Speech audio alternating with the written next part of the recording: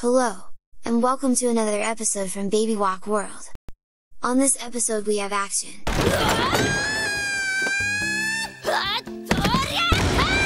We have drama.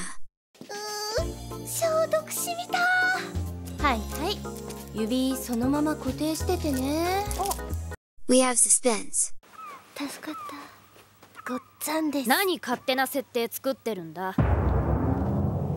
And we have cake. まあ。6回。But before, I want to thank Babydora patrons that made possible to buy a new keyboard, and so I can complete my annoying trilogy. My stupid moving cursor, my feet voice, and now my keyboard sounds. You guys are truly amazing, and by amazing I mean this. ありがとうございました。 So, you know how Rust is taking over the open source world, and especially GNOME, and if you want to start with GNOME programming, Rust is really the place to begin from.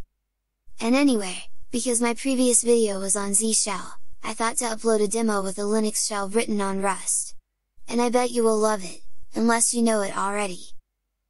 So, the shell is called NuShell, and it is all about composing and functional programming. The project has only a few months of life, but it can do crazy lots, it has insane development, and I will only demo a tiny portion of the things it can do.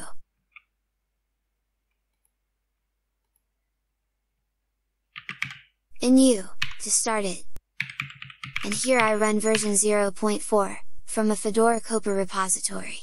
It is mostly a beta release, and it has some annoyances, with auto-completions be one of them. But auto-completions is just a small detail on what's coming. And I will start with ls command, that is a NuShell specific command. So we get this fancy table, but if that isn't what we want, we can compose ls with a tree command. Pretty cool, right? I first time tried NuShell today, so I don't know much, but one thing I do know, is that NuShell is all about tables, so I will go back on table mode and I will start compositing. So, ls, pipe,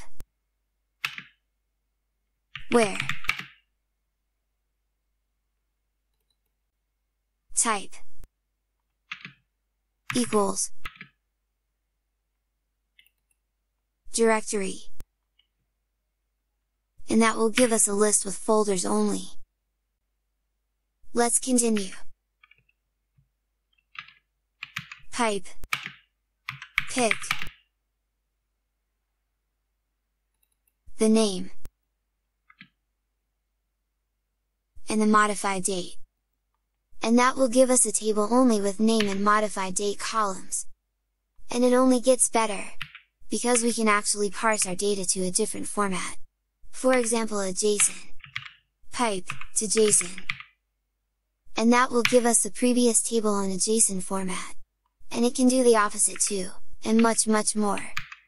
A handy variable is the $it, that will grab the previous output, and we can send it to an external command like echo.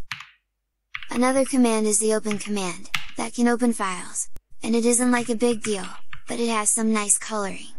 Ooh, the sweet code of dash to panel extension! Say whatever you want, but this thing makes GNOME shell actually useful. Next let's try the ps command, that is again a NuShell specific command. In general there is an effort from Rust community to replace classic Linux utilities with Rust ones, that are obviously much faster. So, we again having a table, and we can again do, pipe, where, CPU, is greater than 0. And that will give us all the processes that consume CPU, although it doesn't live update. Next let's try the sys command, that shows system information. That gives embedded tables, and now we can tell, sys, pipe, get, and the name of the column we want, in this case disks. And that opened the table disks, that was inside a column of sys table. But it only gets crazier from now on. And I want you to show my very favorite feature of this shell. Or at least the very favorite from those I know, because I bet there are lots I'm missing here. So, let's run the lsmod command, that is an external command, and we don't have any special format. And now watch this awesomeness! We can say, lsmod pipe from SSV, and that will give us a table.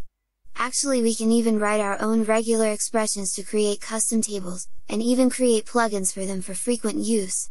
And so, we can now start compositing again, on an external command. Pipe where